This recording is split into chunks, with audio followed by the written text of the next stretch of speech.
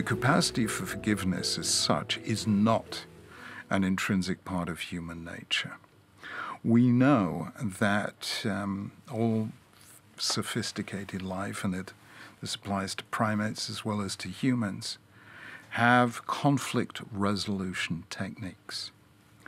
You can call those appeasement. The ancient Greeks had this concept of appeasement.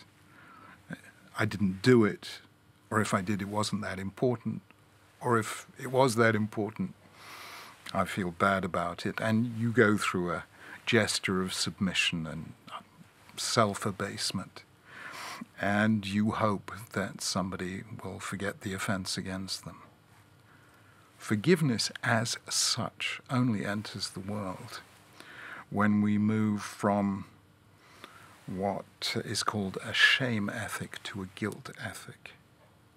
And a guilt ethic separates between the act and the person. The act was bad, but the person remains deep down, untarnished. And therefore, that sense of when I repent and make restitution and so on, I am capable not of just making you forget the whole thing or ignore it, but actually do this extraordinary act called forgiving, which appears really in human history with the story of Joseph and his brothers at the very end of Genesis.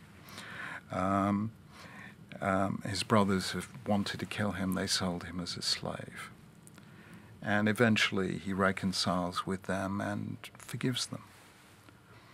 And fascinatingly, it's only after that that God forgives. He forgives the Israelites for the sin of the golden calf after the pleadings of Moses. So forgiveness has to do with a specific culture. It is one of the great contributions of the Judeo-Christian heritage to humankind. And it was Hannah Arendt who pointed out how very, very important forgiveness is, because it is one of the very few things that breaks the hold of the past.